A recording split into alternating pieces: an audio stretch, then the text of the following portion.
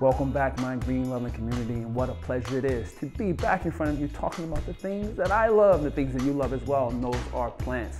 Bringing nature into our homes, creating indoor jungles, making that vibe feel as vibrant and fresh and life-changing as we possibly can. And one of those plants that it seems like you guys just can't get enough of, or you just can't figure out. What plant is that? Let me think. Oh yeah, it's the Fiddle Leaf Fig. You guys love the Fiddle Leaf Fig. I love the Fiddle Leaf Fig. The first plant I went out and purchased was a Fiddle Leaf Fig, and that Fiddle Leaf Fig's name, it's Frank. Frank was one of the plants that literally showed me everything about how to care for a plant.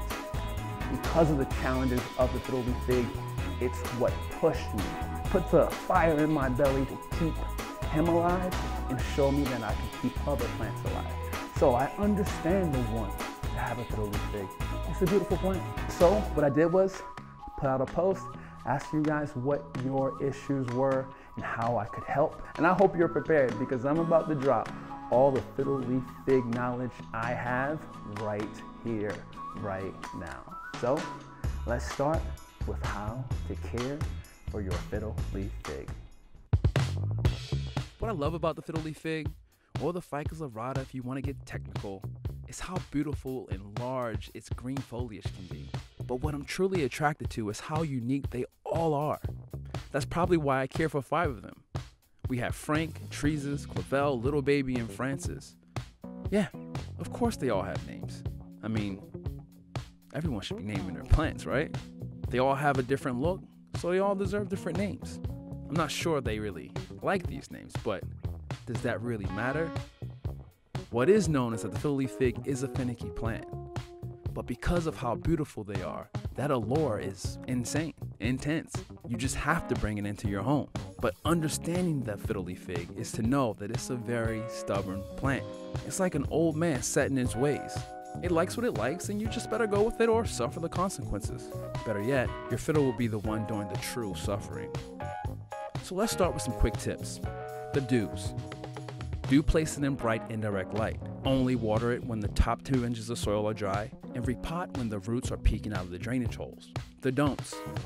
Do not move it from one place to another, then to another because you're freaking out. Don't let it sit in water, and please don't place it in direct sunlight. Speaking of light, let's talk about the best place for it. When you first bring your fiddle leaf home, you're going to want to place it in a spot where it can get bright indirect light. Bright indirect light is everything to every plant. To understand if your spot is getting this type of light is to check and see if your fiddle is situated in a spot with full exposure to the outside world, but will never get kissed by direct sunlight. Bright indirect light is filtered or diffused light. While it's not preferred to have direct sunlight on your fiddle, morning sun is okay because it's cooler than afternoon light, which is at its hottest. Now that you found the best spot for light, instead of just ripping your plant out of its nursery pot and putting it in a new pot, you're going to leave it in that nursery pot and place it in a pot that you plan to repot it in the near future. Take a few pictures of it so that you can compare it in the future to what it looked like when you first brought it home. This will allow you to notice the slight nuances, the changes in the foliage, and in the growth. Being able to refer back to earlier pics will help you in the long run. In the first few weeks of having the plant, a lot of changes will happen. Expect to see the lower leaves, the more mature foliage of the plant, start to die off. But don't freak out and start moving your plant around thinking that you have it in the wrong spot. This is just the plant acclimating to its new home. Remember, you just pulled it from the nursery that was definitely providing much more light than your home is. If you just let it acclimate once it's settled in, you should be fine. And so should your plant. When it comes to watering your fiddle, you have to understand that the fiddle is a tropical plant and only needs to be watered when the top 2 inches of soil are completely dry. My way to test this is to get dirty.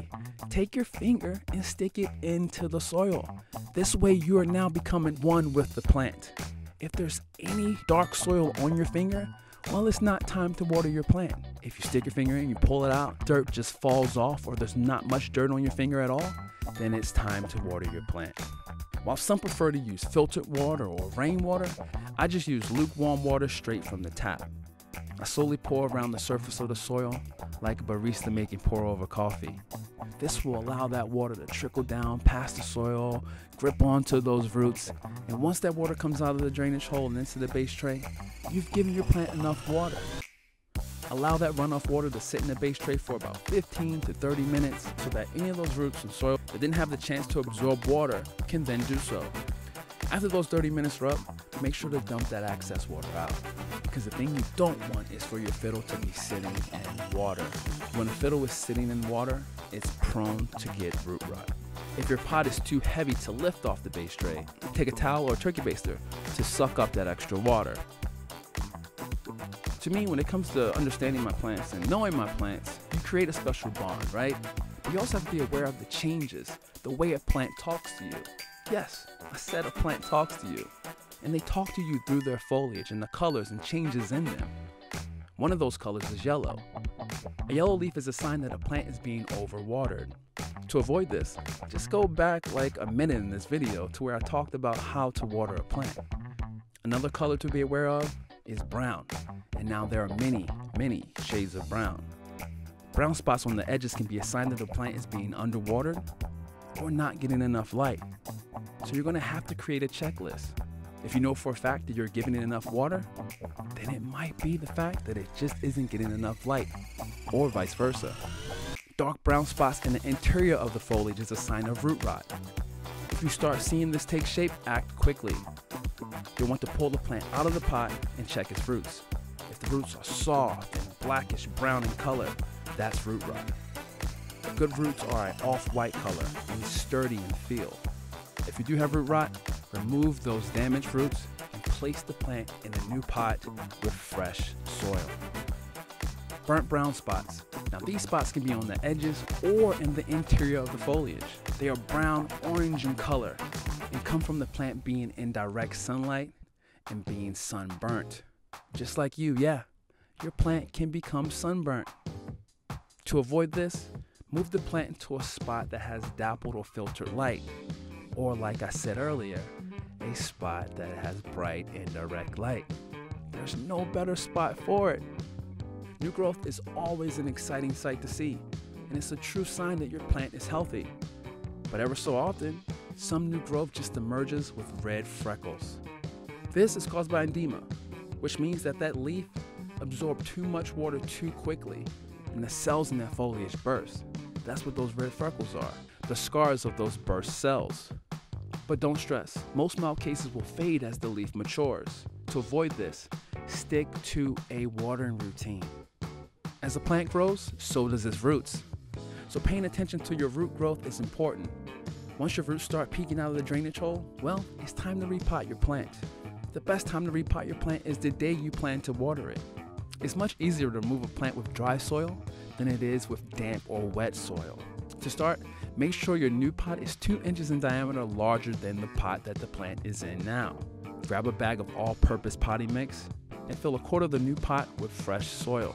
Feel free to mix in a little cacti soil to help your soil dry a little faster if you're dealing with a pot that seems to want to hold on to moisture longer. The best type of planter for Fiddle Leaf Fig is terracotta or ceramic. These pots help to pull moisture away from the soil, helping the roots and the soil to dry in a good amount of time. Then, use a spade to help separate the soil and the roots from the pot. Gently pull the plant from the pot. Hold the plant over its new pot and break up the soil and roots so that the roots can move around freely in its new, larger home. Now, place the plant down into the new pot and add fresh soil around it. Leave about a ½ inch of lip at the top of the pot. Finally, water as you normally would. Make sure to give your plant a little love throughout the week, in between waterings. One way to do this is by pruning it. Pruning involves removing all unwanted dead foliage that is hanging onto your plant. Take a sharp pair of shears and remove any yellow or browning leaves. While it won't kill your plant to let it naturally fall off, it helps to remove these dying leaves so that the plant can use that energy elsewhere. Like pruning, cleaning the leaves helps to make the plant look its best. Take some lukewarm water, mild dish soap, and a cloth to wipe your foliage down. This will help to take that layer of dust off and allow for as much light to hit the surface of your leaf. While some use products that help give their plant a little extra shine, I prefer to just clean the foliage and let it show off its natural shine. Lastly, make sure to keep the humidity level in your space up. If your home is dry, Adding a humidifier goes a long way. My favorite way to add humidity is by misting my plants, especially my fiddle. I try to mist from beneath the foliage so that the water can trickle down the stem of the plant and not get held in a pocket of new growth. There's something really relaxing about misting your plants. So, not only are they benefiting, but you are too. One of the best ways to promote new growth is by rotating your plants every 3 weeks. Branches that are closer to the window tend to develop new growth faster than those that are facing into the room with less light. So rotating the plant not only allows for each branch to get new leaves and keep the plant balanced, but also makes sure that all of the foliage on the plant gets access to good light. Another way to promote growth is to fertilize your plants. While I don't recommend fertilizing the plant when you first bring it home, if you've had it over a year, fertilizing it will replenish the nutrients lost over the past year of waterings. While they do make fertilizer for fiddles, I use a basic fertilizer for all indoor plants. Changing out the soil also adds nutrients. If your fiddle is loving life and growing wild, that's amazing. But sometimes, when they grow too fast, it can cause the plant to tumble over from being too top heavy. To help give your plant a little support, you can use a wooden dowel to stake it or use Velcro to tie it up. I also use invisible hanging wire and tie one end to the branch, and then I staple the other end to the wall or to a ceiling, or just tie it to an eye hook. This will help keep the branch upright and out of the way. As I mentioned earlier, fiddles can come in many different shapes. Some are bushes, which means a few branches in one pot, and some are just tree shaped. Some are just single tall branches coming out of a pot. When I first got Frances, she was just one branch. In order to start the branching process here, I took a sharp pair of shears and I cut the top 3 leaves off where the branch was still green. From where the cut was made, 2 new branches shot out. I later tried this again with the same results. While I started this process while she was small, I suggest you wait until your single branch is at least 5 to 6 feet tall to start.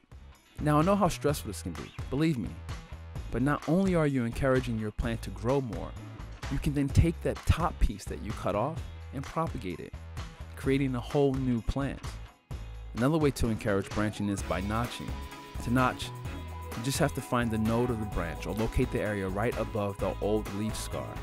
Take your shears and score 1/8 deep into the branch. You're going to want to wipe off any of that fiddle blood that comes out. This is toxic to pets and kids. If successful, from that score, over time, a new branch will develop. So yeah, that's it. The full-on Bible of sorts of how to care for your fiddle leaf figs. I hope you guys were taking notes. If you're going to have this plant, fully know that you're going to have to put a lot of effort into caring for it. It's going to take time, it's going to take management, just like you would your pets, your kids, yourselves. So, I hope this helps. Have fun. You enjoyed watching plant doctor videos and getting these tips? Please subscribe to the Apartment Therapy channel.